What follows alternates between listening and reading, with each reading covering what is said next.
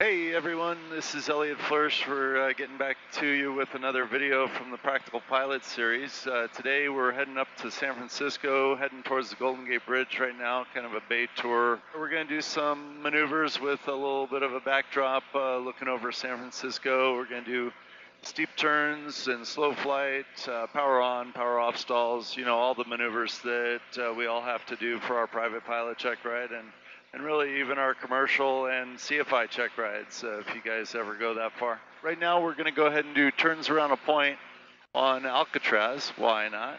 So we'll go down to 1,000 feet. The practical test standards says that we're supposed to do turns around a point at anywhere between 600 feet and 1,000 feet AGL. So we always want to enter on downwind. Normally you're going to make left turns first. We want to be very vigilant of where other aircraft are when we're entering into this maneuver. So really looking out for other aircraft, birds, and thinking about where we would land in the case of an engine failure. So always things that you want to brief your examiner for really any maneuver that you're getting into.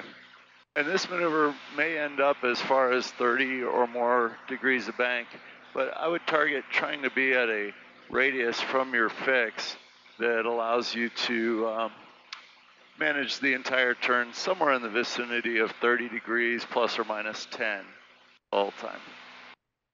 And the idea is just keeping that same radius all the way around the maneuvering point.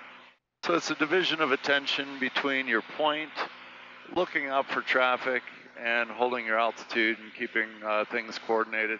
That's the key to this maneuver, and the examiner is really looking for that division of attention more than he is looking for your exact radius from the point.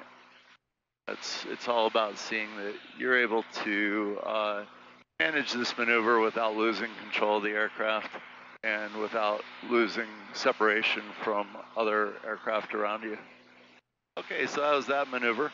We'll start with steep turns next. So we'll go up to 2,500 feet. Altitude. We're under a layer of class Bravo that starts at 3,000 feet, and so we're just going to operate below that. Generally, I like to slow down to the same kind of power setting that you would use for pattern entry, kind of slowing down into flap operating range. And so in this airplane, it's going to be about 42% power. And then when you go into the maneuver, you want to bump in another 10% at that point. So we'll start off there, 42 or so. Slow it down, get it down below that maneuvering speed. And then we'll pick a heading. We'll pick an emergency landing spot and an altitude.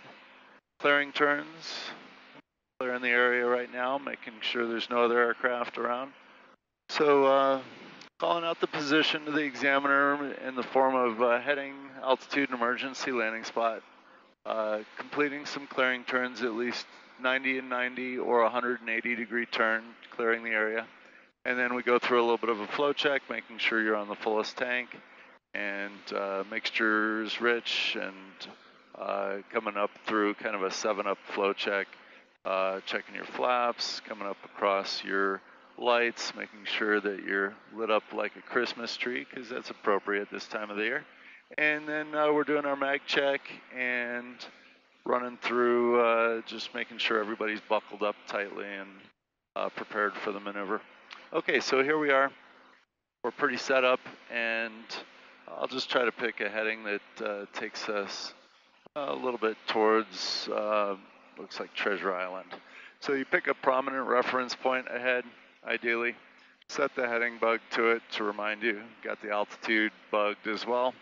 And then we'll start our turn. We'll do a right turn here, steep turn to the right. And for private pilot standards, that's going to be a 45-degree bank angle. For commercial, it's going to be another 5 degrees, all the way up to 50 plus or minus 5. Okay, so we're going into the maneuver. I bumped in a little bit of power here. If you have electronic stability protection, you're going to have to hold the autopilot button down on a Cirrus. On this model, though, it did not have ESP back when this aircraft was manufactured, so we didn't have to turn that off or override it.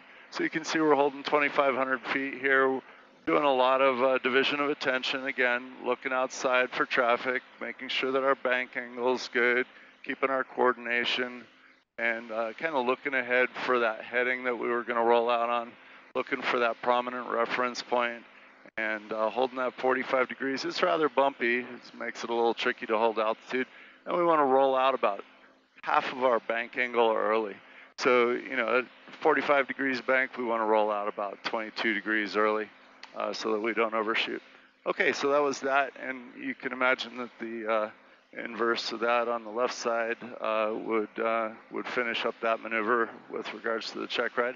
But we'll skip the left 360 and we'll move right into the next thing.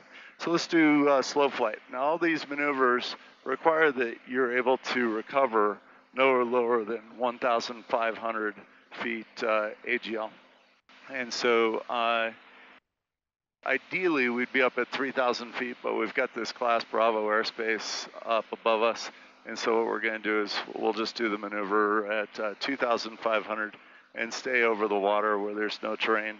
And that'll give us plenty of room to recover and keep us well within the standards for recovery.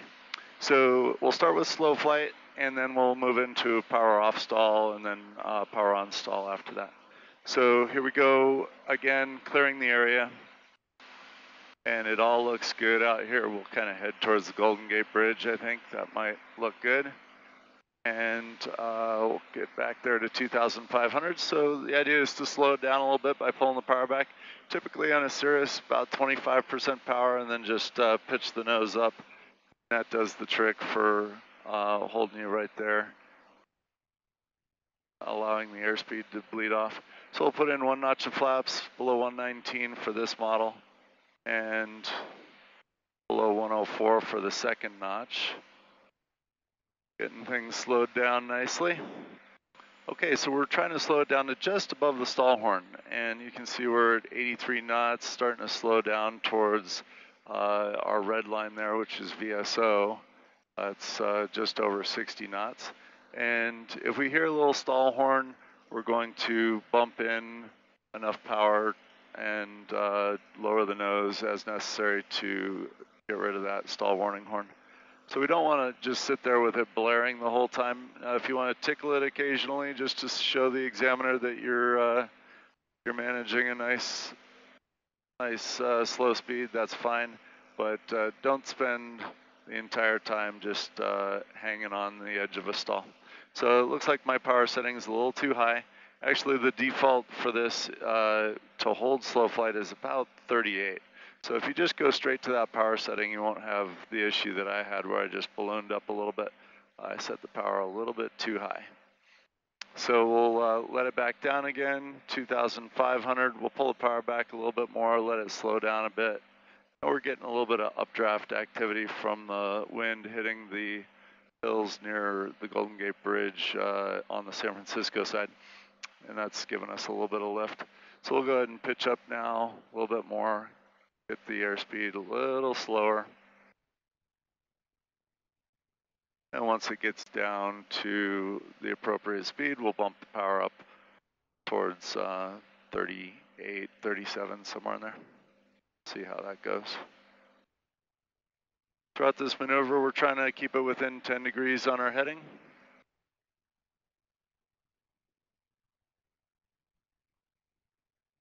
And within 100 feet on our altitude for private pilot standards.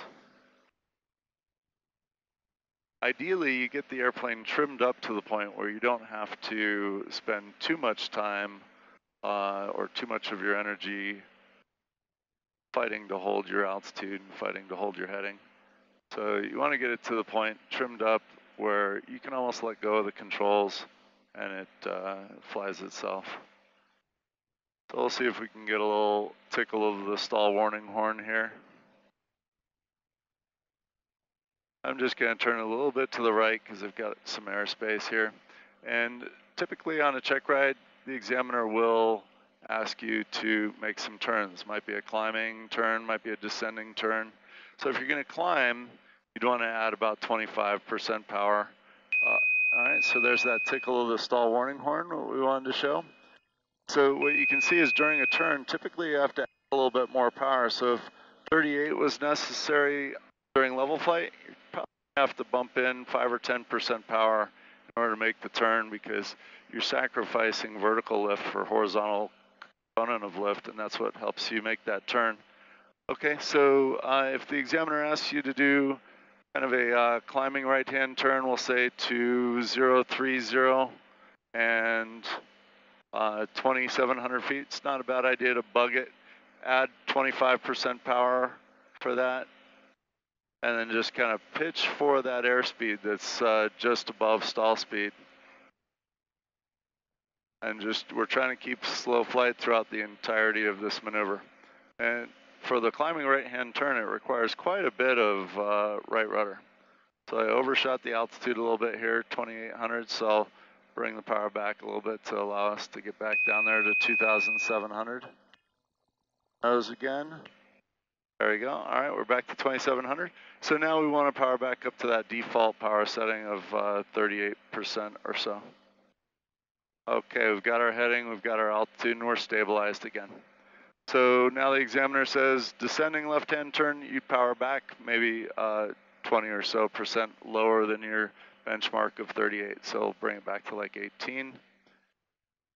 Power comes back, and we'll say that the examiner called for 2,500 and a left turn to 300.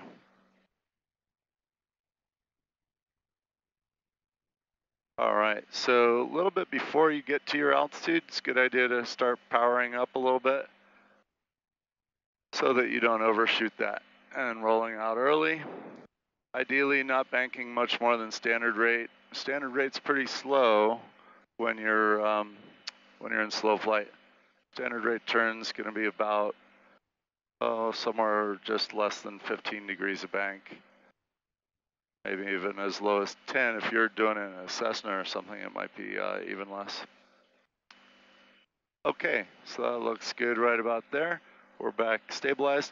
Now we'll go ahead and demonstrate a power off stall. We're looking at the Marin headlands here. So power off stall, again, you go through a little flow check, make sure everything's ready. We're all configured with the flaps full, so we're simulating that we're coming in for a landing, and we allow ourselves to inadvertently get a little bit too slow. Now we bring the nose up on final, reacting to a bird or something that we see. Who knows what the scenario is. We hear the horn. We call out that we hear the stall horn. We feel a little buffet. If the examiner wants to see a full stall, you just keep pulling back until you feel that nose drop. Add in full power. Make sure you sweep that mixture rich if it wasn't already.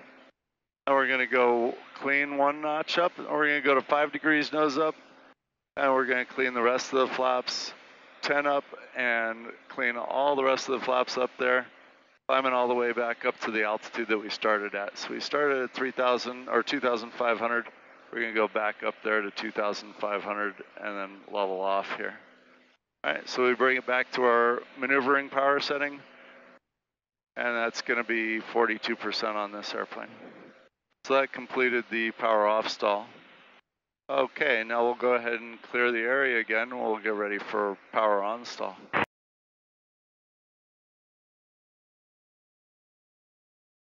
So in order to avoid doing that, we're going to really slow it down before we get into the stall so that we don't gain too much altitude during the power on stall. We'll also go with the minimum. Practical test standards say that you're allowed to do a 65% power on stall. So we'll do that today. We've turned around to the northeast, and we're letting it slow down here. We've cleared the area. Again, 180 degree clearing turns are the minimum. And you could be either half flaps or no flaps. We're going to go with half flaps this time. Going through a little flow check just to make sure everything's set up right. And we'll go ahead and add the power. Now we're leaving 2,500 with 65% power or so. Got a little bit of a mountain wave there that raised one wing. We can hear the stall warning horn. We're going to keep bringing the nose higher. We're trying to go about 1 degree nose up per second. Just gradually bringing that nose up. And what we want to call out is we hear that stall warning horn. And we want to call out the buffet that we're now feeling. And we can go all the way to a full stall. You can feel that shudder there. We give it the rest of the power. We keep that nose attitude at something between 0 and a couple degrees nose up. And then we start bringing it back into that climb attitude. We clean up the rest of the flaps, and then we're not going to bust the Bravo. There it is, 2,900. We're going to go back down to our beginning altitude of 2,500. All right, so now we've done steep turns, slow flight, power on, power off stalls. Those are the biggies for the private pilot check ride. So thank you for tuning in. I think you guys are really going to enjoy the scenery and the content of this video.